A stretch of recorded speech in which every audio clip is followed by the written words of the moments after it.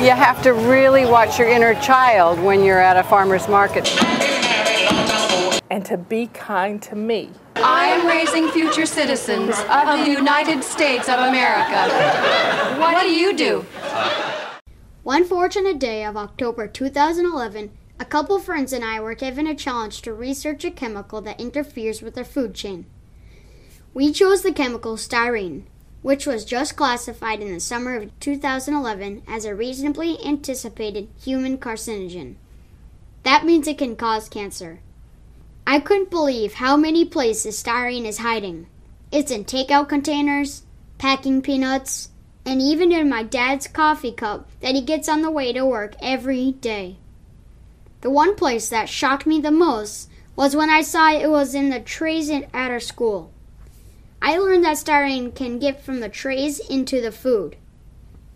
The other thing that bothers me about that is one styrofoam tray can take about 1 million years to decompose.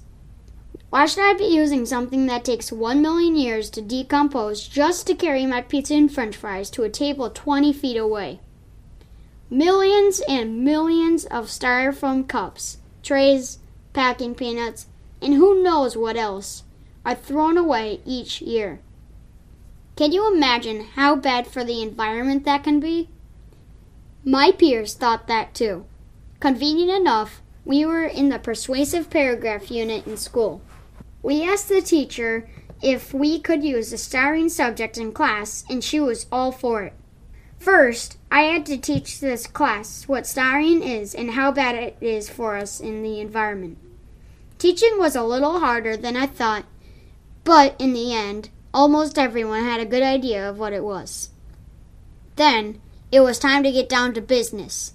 I split the class into 3 groups: poster making, PowerPoint making, and speaking parts for the PowerPoint. After several weeks, we made great progress and got the job done as a team. We invited the principal and the school food director in for our presentation. Then we presented it to our parents. Then we presented it to the entire school at the end of the year award ceremony. Being on stage made me very proud of what my classmates and I accomplished. We were educating even though we were just 5th graders. But that is not the end of the story. After all the hard work, the Easton Middle School has now reduced styrene tray use by an astounding 98%. It has switched out most of the styrene trays to plastic trays instead. Our family now uses only aluminum takeout containers at restaurants. My dad asks for a cardboard cup in his coffee on the way to work.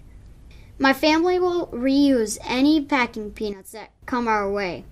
Now the real question is, what can you do to help? How can you make a difference? I did a lot of research into styrene and styrofoam, and I'm happy to share with any young people wanting to change what their schools use. Just email my mom at christymarsh@choosewiser.com asking for styrene source information.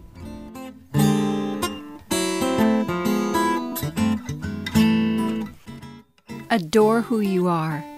Adore where you are. Adore who you're with.